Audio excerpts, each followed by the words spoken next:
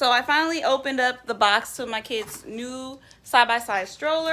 It's the Mom Push Leaf X2. Here is the stroller. So it's a side-by-side. It has 2 spaces for storage underneath. I love the hoods that it has for both, and it's so easy to put down. I'm going to show you. When pulling the stroller down, all you do is this little lever and then you push. If my daughter wasn't right here, I would be able to show you a little more, but yeah, it just easily collapses. It can fit in your trunk.